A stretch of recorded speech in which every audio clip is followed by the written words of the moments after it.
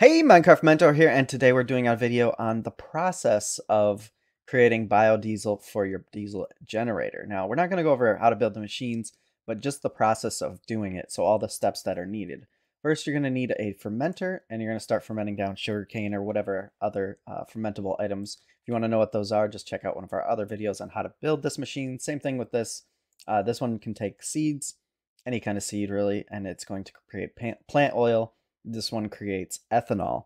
Now from here, you're going to want to do a pipe. I like to have a buffer in between the fermenter and the squeezer. So I throw in tanks, and this one collects all the extra ethanol. This one collects all the extra fluid. We've got levers down here, so whenever we want to control this, like if we want it to actually send the ethanol into the refinery, which we also have a video on, all you have to do is flip this lever, and it's going to start draining that tank, which comes over here, and you can see the ethanol comes in one side, the plant oil on the other. Take a look inside. We've got plant oil mixing with ethanol and nitrate dust. That gives you biodiesel. You might not see it because it's automatically getting pulled out right away.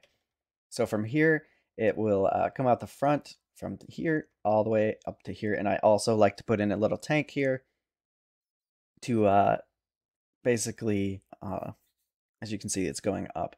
Have a backlog of biodiesel so we don't run out and we're not constantly having to produce it. And it is being produced when the generator's not running. So if you can see here, we've got a few accumulators right above the power ports here. It does have 3 power ports, and also a video on this, but you just got to check out the playlist and find out. We're just going over the process of this. So we go from seed, plant oil, ethanol over to the refinery. The refinery turns it into biodiesel, which you can put in a tank, and then finally we turn on our biodiesel generator, flip this lever, kicks it on, and then it starts powering the system.